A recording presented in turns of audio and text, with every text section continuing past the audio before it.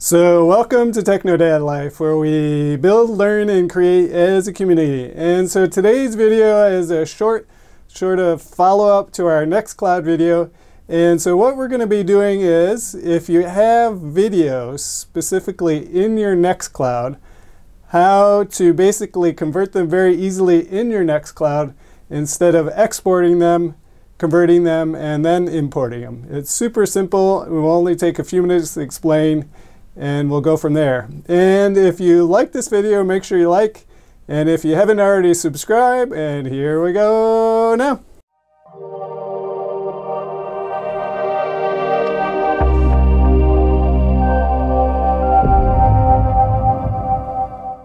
And a special thanks to all my patrons who, without your support, this channel would not be possible.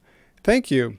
And if you haven't already, take a look below and think about becoming a patron for the channel you love. Okay, so we're on our Nextcloud server and we go to our movies folder. And here we have outro, and it's in MP4 format. And so say we want to change this. Well, right now what we would have to do is export it and then import it into another program, change it, and then import it back into Nextcloud. So is there an easier way? And the answer is yes. And so let's take a look. So if we go to our movies folder, and there we have outro, and so outro is in MP4 format. And so say we need it to play in a different format on a different device. So what are we going to do?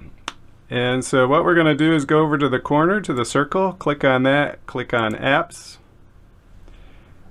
then click on multimedia, and then we're going to find video converter, and it's at the very bottom. And so click download and enable. So if we go back to our files, we go back to our movies.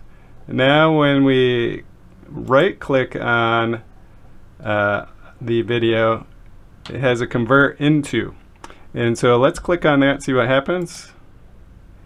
And so it has the presets, low priority. If we click on it, it says error converting output.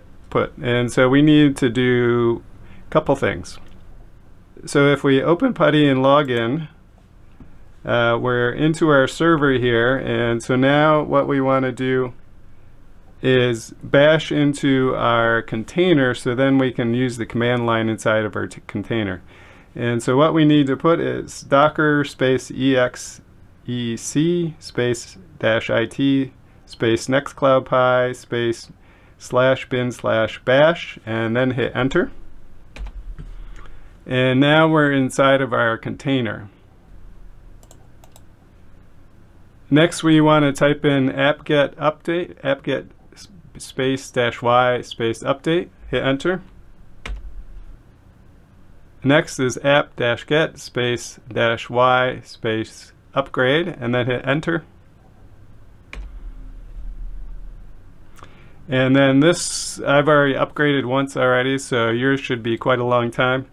And so one of the things that will come up is postfix, and just say OK to postfix and keep your local files. Next we're going to type in apt-get space install space -y ffmpeg, and then hit enter.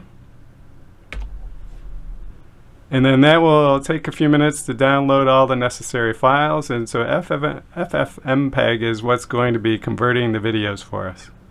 Once that's done, you can type in exit and then hit enter. And you can close that window. And so now we're going to again right click on that video again, go to convert into, and now we're going to click AVI again. And then you can see here it automatically creates a copy with a new extension on it. So it's a quick and simple way to actually convert videos that are in your Nextcloud Pi already. That's it for today. Hope you found this quick tip helpful, and we'll see you next time. Bye bye.